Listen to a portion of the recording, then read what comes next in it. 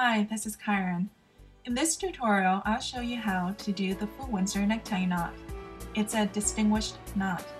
You want to start out with the front side of your tie facing outward, and that the wide end is on your right side, the narrow end on your left.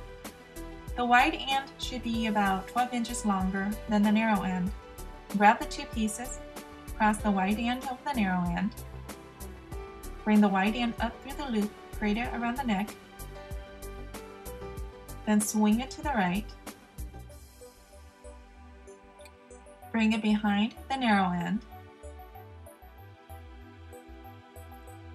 Once more, bring it up through the loop created around the neck. By this time, you should have a triangle that looks like this.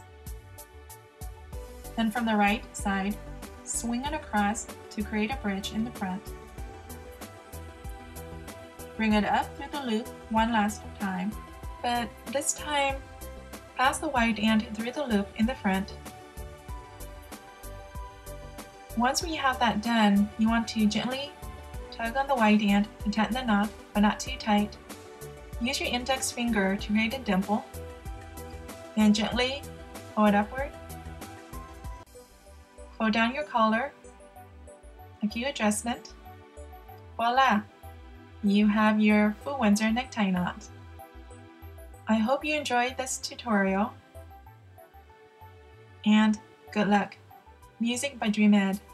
Thank you for watching. Cheers.